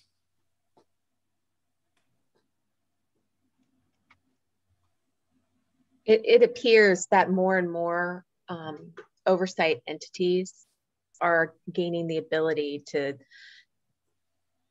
receive third-party complaints. That wasn't as common 2 decades ago, but it is more common now than it had been. For that very reason, there's a lot of things that are captured on video that someone might not feel comfortable actually complaining. The other thing that has become more common is the acceptance of anonymous complaints, that someone is for whatever reason concerned about, whether it be for retribution. There are some people who are the victims of misconduct who also might have criminal complaints against them and are concerned about how that might affect them. That doesn't mean they weren't the victim of misconduct. but there is when you accept anonymous complaints, there's a lot of work to be done to let people know what that actually does to an investigation. If you can't contact them, that you have very minimal information other than the initial interview, it does make it difficult to come to an accurate finding. So, but still, more people are accepting them. Yeah, that's helpful. We do accept them. Fantastic. And some boards or commissions are now gaining the ability to ask their agency to initiate an investigation. Based on it will address community concerns, even if there is no complaint filed. Oh. And that was something San Francisco recently gained that ability. And I think Oakland also has that ability, that the Civilian Police Commission can ask the civilian oversight entity to conduct an investigation because it's an issue that the public has concern about. And one of the reasons is when I served on a civilian review board, you would see things that happened in the community. You'd see video of them and people would say, well, why aren't you doing anything about it? Well, you have to wait for a complaint to come in for that to actually initiate the process. So we are seeing more and more being able to, as Jason said, to initiate an investigation when they know that there has been evidence that something occurred and they want to make sure an investigation is done. Can I ask, where would that agreement that the oversight board be able to request an investigation, where would that lie in terms of policy or in written form? It was an ordinance passed by the voters. It was a voter approved initiative. Oh. And I can get that to you. And San Francisco's oversight entity, 3 years ago, through a similar initiative, gained the authority to initiate investigations on their own. If I'm not mistaken, I believe, I know we can file complaints on behalf of people. So I'm assuming that if we have any concern or complaint about something, that we could make that complaint even if there's not an official complainant. So my understanding, I think it should be investigated by BPD, anything we bring up. I had the same impression, and I'll have to check our oversight policy on that because it might suggest that, but it could certainly be clearer if it doesn't. Yeah, absolutely. I agree with that. And lawsuits are sometimes referred to as a complaint with a price tag. Someone will file a lawsuit, they will not file an official complaint, but some jurisdictions view lawsuits as a matter that should receive an administrative investigation. It's typically investigated by the city attorney or whoever is going to defend the municipality against that lawsuit, but their focus is what is the validity of this lawsuit and what is our liability here? And it's not necessary, did the officer comply with the rules and what potential remedial action might need to be taken. So that's also something to consider. Can I ask a couple of questions? I'll just put them both out there and you can respond to them sequentially however you'd like. So one question would be whether you have any particular advice for a small community like ours in terms of investigations, anything specific to us. And a second question is, any thoughts or comments on complaints filed by parents of events that occurred to their juvenile child?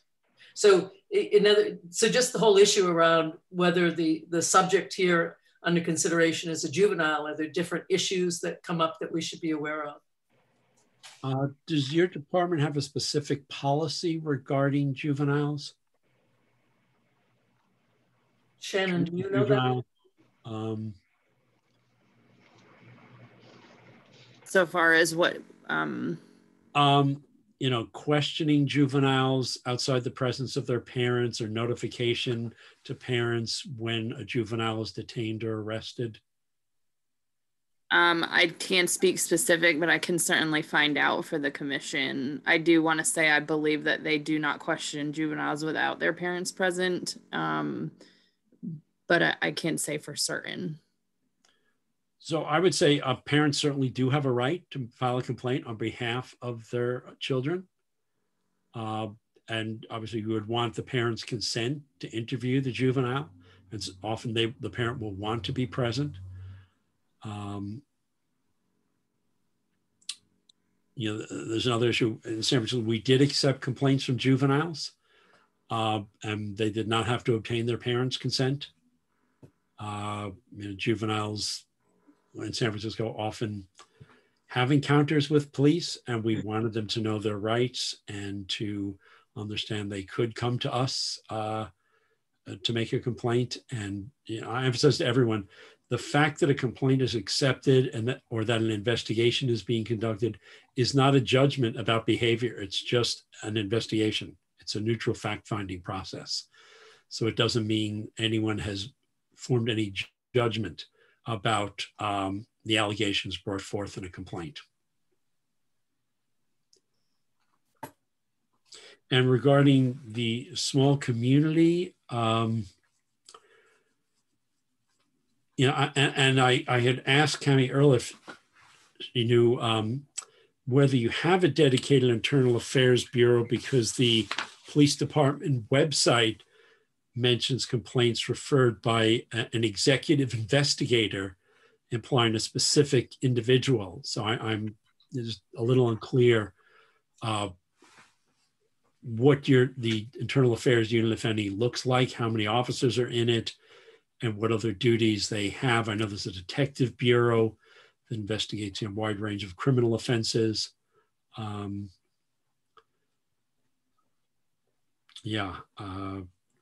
There is statewide training. There's a statewide internal affairs investigation course. I think it's something like $600 and some odd. I assume BPD has sent officers to that. But it largely focuses on the laws applying to internal affairs investigations, maybe somewhat on the techniques. You know, as I've mentioned, interviewing in administrative investigations can be very different than interviewing in criminal cases, particularly dealing with the hurdle of a complainant feeling mistrustful of police, and they're talking to an officer who may have a badge and a gun on their belt. You know, the officer needs to make some extra efforts to diffuse apprehension and concern and establish rapport and make that person feel comfortable.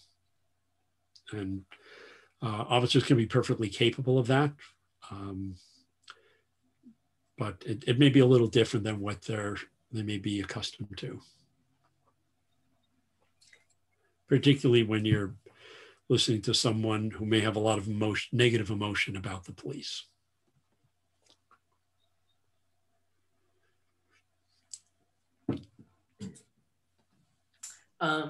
Counselor Paul is in this training, and just wanted to check and see, Karen, if you had any questions.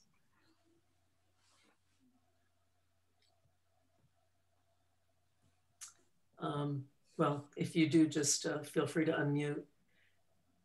I don't want to take it up anybody else's time if others want to ask questions. But I just, like, for example, the last example that you gave, Jason, with regard to the demeanor of the investigator and so forth, again, I think our challenge is, as a review entity, I'm not sure how we assess certain things, such as that, for example. Right. Ideally, it would be great if you could get the audio recordings of the interviews to review them and get a sense of what they sound like. That's why I mentioned that podcast, the KQED podcast. It's really fascinating to hear the actual internal affairs interviews done in a country where they had no idea these would ever become public. The law of the time made these absolutely confidential, but the law changed and now they're accessible. So it shows, you know, the good and the not so good in terms of how they question different parties. And they also have the audio for body-worn camera videos of police encounters of incidents that became contentious. I was just Googling that. And so if you could give us some more specifics about the title of the podcast, because there are several from Sure. KUED, that would be great. It's called On Our Watch. Oh, okay. And I will also send Cami the link so she can forward that on to you. They have new episodes coming out every Thursday. So when I finish this, I'm going to go out for a bike ride and listen to it while I ride. Okay, great. Yes, Shannon, did you? Just, I appreciate you allowing me to ask some questions to the chiefs who are not on the call and provide some clarifying information. So we do have a juvenile detective and then the Cousy detective. So that's the Chittenden unit, special investigation unit. Detectives have extensive training in interviewing juveniles, and traditionally that unit is the one that would do the juvenile interviews.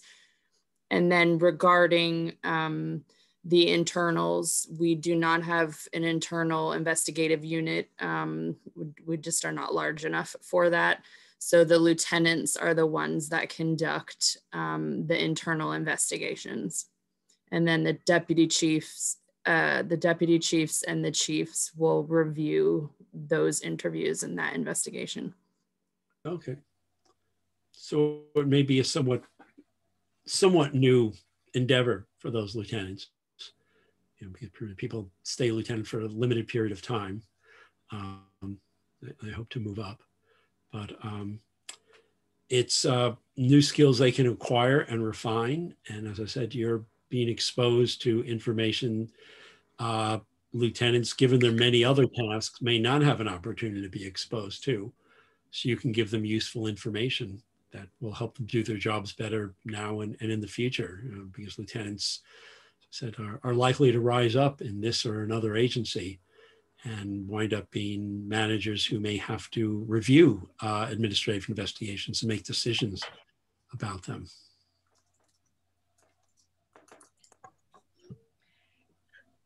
So does anyone, oh, go ahead, Stephanie. If others want to ask questions, I don't want to take up their time. I don't know if Jabu or Shireen has other questions. Mine is more about the feedback that the oversight entity would provide in response to the department's report to us about the investigation, the kinds of feedback that we would give. I have a sense of that. And for example, I understand we could ask questions about whether certain things have been done, certain materials, interviews, and so on and so forth. I just wonder if you have any other advice with regard to what feedback we would provide given our role. Do you want me to jump in there, Jason? Yeah, I'm as I said, I've looked over your rules, and I'm not sure in practical basis what you are allowed to provide. And Cami actually has more experience dealing with different boards and commissions than I do, because she's dealt with them all around the country. So since what governs you now is fairly broad and in some cases vague, I know that we talked previously about MOUs, and a lot of that original conversation, I think, kind of centered around the exchange of information. And I think that you can look at that as a way to not only what information can you get, but it also can be what information you'd like to, what is the two-way street that you'd like to create, and then and kind of solidify a process. So sometimes that looks like for agencies that they might review an investigation, and there are certain things that they see as potential deficiencies in the investigation. And it could just be that you see that, why wasn't this interview or this witness interviewed? And there could be a very logical reason for that, but it's just not in the file. And so there's a list of questions that can be sent back and responses that are given to you. Some oversight authorities or entities have the ability to request additional investigation. Sometimes they can look at an investigation and not agree with the disposition of it. They might say, well, I'm looking at this and this doesn't feel unfounded to me, or this doesn't feel sustained to me.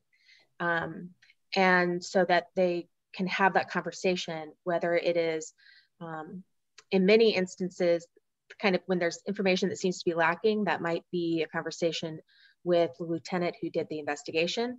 If there is additional concern or a disagreement about disposition, then that might be a conversation with the chief. It just really depends on the process that's set up in the specific jurisdiction. And so I think that as you kind of work on it, an MOU, that you also think about that two-way street. And one thing that isn't necessarily just tied to this, but I think is really important to think about is also time frame. That when you have an investigation in front of you to review, that review should be done in a certain amount of time. But also that when you send a request for information, that the response to that request should be addressed in a certain amount of time. So also make sure, as you're kind of thinking about how you want this to be, the process to be memorialized, that you're also thinking about those things. Because first of all, if you have a complainant, you don't want their investigation to sit there and not be addressed. If you have an officer, particularly if it is a valid complaint, if you have on the same level, if you have an officer who has an alleged complaint against them, and you don't want them to have that hanging over their head for a period of time, whether it's founded, unfounded, it doesn't matter. There just should be a process. I was sitting in a training with the city last night where the head of their professional standards bureau was kind of explaining the process. And he said that, you know, some investigations can take up to a year. It really just depends on how complex they are. Now, normally complainants and officers really don't want them to take that long. So then you put into place that we expect them to take this long unless there are issues that are put down in writing and explain why it's taking longer than the time frame allotted. So that you kind of give some wiggle room if there are circumstances that prevent something to be done in 90 days or 120 days, or in some cases 45 days in some cities. But that also allow kind of that wiggle room if it can't be done. I have a quick question, and I just want to make clear it's not related to anything currently going on in Burlington, but just a general question. What if there's a complaint against the chief, and would you have I guess in those cases you would have an outside entity do the investigation. It wouldn't be internal. Okay. Right. Yes, and that has caused some serious friction in some cities. Because I think what happens is there's normally not something in place, particularly when you have an oversight entity in a jurisdiction. There should be some kind of, if it's for a complaint against the chief, then it goes over here. If it's a complaint against anybody else, it goes over here. And a lot of people, I think, just don't really think about how that's going to happen. It's not laid out anywhere. I think there's probably a process everybody's thought about. And in some cities, a civilian oversight entity does have the ability to investigate. Denver is one of them. They didn't used to have that ability, and that became a change in eventually in the charter, I believe, to say that they could investigate the chief.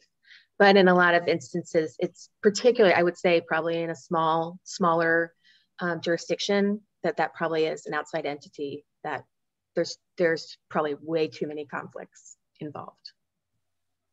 Thanks. I would also say in regard to the materials they provide you, I don't know how much training they've given you about the types of documents generated, but it's a really excellent opportunity to learn about the types of records and say, you know, this will help us understand your procedures and what police officers have to do. I don't know if you've talked about ride-alongs. When I first started in this field, I did frequent ride-alongs, and every time an officer took out any type of piece of paper, I'd say, what is that? And can I have a blank copy of that? And this was before computerization of a lot of things. And I'd write on the back what it was. And in my old agency, we actually had a loose leaf binder of all the forms. So you would know, you could look up which one was, what it was called, get a sense of what it did. So the document Academy is going to send you a list of different types of forms. Some may be applicable to BPD, but some may not. BPD may have some forms that aren't on there because they're specific to its procedures. But it's good to know what's there and, you know, give an idea of what should be in the file. Jason, I snickered because I just had this picture of the officer saying, oh, here's Jason, the investigator getting in the car with me on the ride-along. You know, actually, it went very well because the agency had been established, and I actually asked to speak to the lineup at the start of the shift and say, look, you may not be happy that we're here, but we are here, and I want to do my job as well as I can. I haven't been a police officer, but I'm here to learn as much as I can within the bounds of safety by experiencing what you experience. I'm not here to catch anyone doing anything or judge anyone.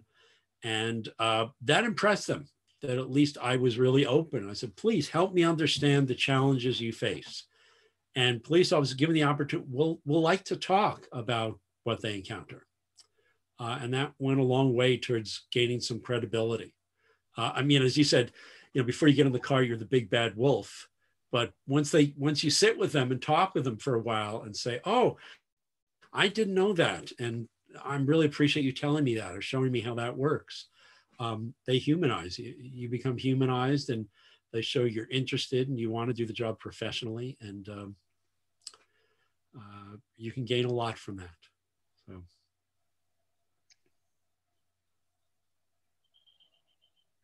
I just want to point out one more. 8:10. Okay. Shannon, did you have a comment?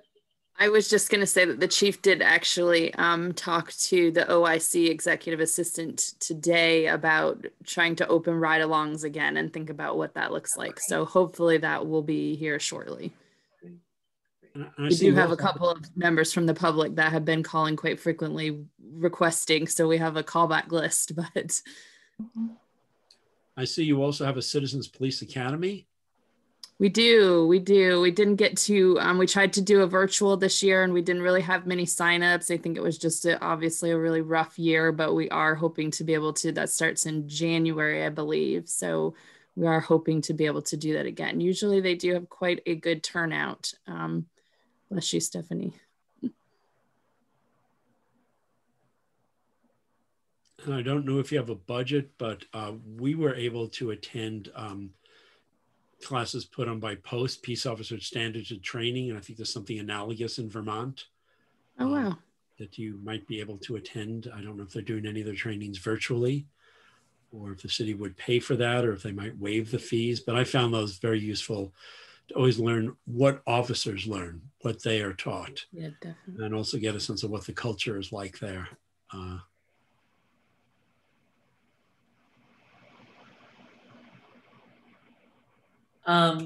I think we probably should wrap this up. We're a little bit over and don't want to impose too much on Jason and Kemi.